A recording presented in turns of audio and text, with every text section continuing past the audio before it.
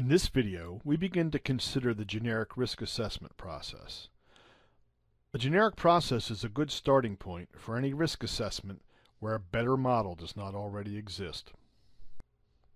This handsome fellow says the generic risk assessment process begins with our generic risk equation.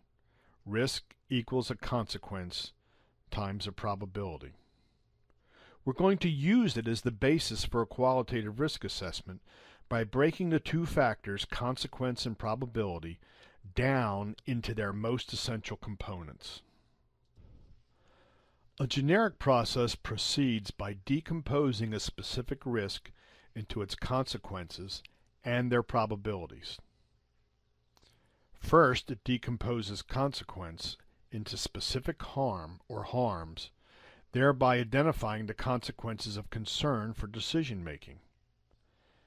Next, it decomposes the probability of each consequence into a sequence of events that are necessary in order for that particular consequence or harm to occur. This process works for any kind of risk, and it can be useful for quantitative or qualitative assessment. In this course, we will be looking at its qualitative risk assessment technique. Notice the equation graphic here. It represents the decomposition in algebraic terminology. We'll refer to it from time to time throughout this week. The risk of concern must of course be identified before you begin to develop a generic process model. Once the risk is identified, consequences occupy a central role in this modeling process. The consequence is, as you know, the undesirable outcome that makes a risky situation unpleasant. It's the negative consequence of a risk of loss, or it can be the failure to obtain the desired gains we strive for in an opportunity risk. You should always begin your generic risk assessment process by identifying the harm or harms that could occur. It's not possible to identify a sequence of necessary events until the consequence or consequences are known.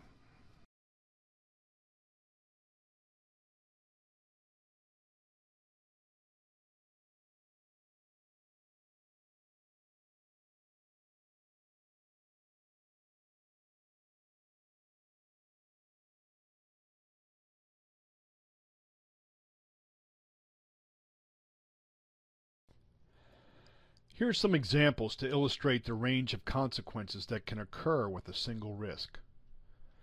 Aquatic nuisance species can cause a variety of consequences of concern. Economic consequences can occur, but it's not sufficient to identify consequences in such a broad way. To use the generic process properly, you must identify the specific harms that could occur. Here we suggest this could be the loss of commercial fisheries. Even that is not sufficient. At some point in the risk assessment, you'll need to say which specific species are at risk of loss. So within a category of consequences, there may be more than one consequence. There may be also more than one category of consequences. Environmental consequences, for example, could include taking out the bottom of the food chain and the loss of species diversity if native species are outcompeted and their populations collapse. There could be other categories of consequences. In this example, we suggest that personal injuries could result from aquatic nuisance species, and we note that many people may become quite upset that the aquatic nuisance species are causing so much damage. Although it's common practice to roll all the consequences up into broad categories like economic and environmental consequences for communication efficiency, make sure you can identify the sources of harm to interest risk managers as specifically as possible. Hydraulic fracturing of shale rock to release natural gas, also called fracking, is a risk of growing concern in many parts of the world. Although the potential consequences can be numerous, three common ones are contamination of surface water supplies, traffic accidents, and noise pollution. The list of consequences can sometimes be quite long, as is the case with fracking. In such a case, it's important to consider all the consequences that risk managers will consider for decision making. That list may be considerably shorter than a comprehensive list of all the possible consequences. The approach would be the same for any kind of risk at all. Probability describes the likelihood that a specific consequence or harm will occur. Once you have identified the range of consequences that are relevant for decision making, you'll want to identify the sequence of key events necessary for each of these undesired outcomes to occur. So, to repeat, always begin your generic risk assessment by identifying the harm or harms that could occur.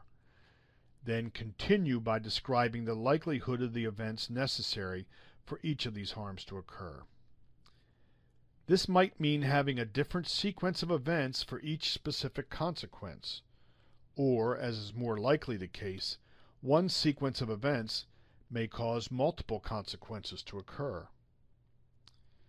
What is hopefully clear, however, is the fact that it is impossible to identify the probability elements until after the consequence elements have been identified. You already have some knowledge of the aquatic nuisance species risk. In this case, a single sequence of events can lead to all of the consequences. That sequence is: a pathway exists, and the aquatic nuisance species makes it to the pathway, and the aquatic nuisance species survives transit through the pathway, and the aquatic nuisance species establishes a breeding colony in the new water basin, and the aquatic nuisance species spreads in the new water basin. Mathematically, this is expressed as a multiplicative equation as shown. If any one of these events fails to occur, the probability of establishment goes to 0. If that happens, then there is no risk. Fracking has a wide range of potential consequences, and no one sequence of events is going to work for all of them. With respect to the pollution of surface water resources, you see here one of several sequences of events that could lead to that consequence. Here the sequence is: the well is not constructed properly, and natural gas enters the well bore, and pressure builds in the well bore, and the blowout preventer fails, and a blowout occurs, and waste reaches surface water resources. Notice that decomposing the sequence of events in this way can help the risk analysis team think about risk management options as well. In this case, which of these 6 elements can be reduced to 0, or if not 0, to the lowest possible level? It should also be obvious that this sequence of events is not relevant for considering how traffic accidents will occur or how noise pollution will increase. In situations like this, you're going to need multiple sequences of events to address the other consequences. Any risk can be conceptually represented by the probability times consequence equation. If either of these 2 elements is 0, there is no risk. So an obvious risk management strategy is to reduce one or the other of these 2 elements to 0. The generic risk assessment process not only has the advantage of breaking a risk down into its most important elements, it can also provide a blueprint for reducing the risk by acting on one or more of the elements of the decomposed risk to reduce them to 0.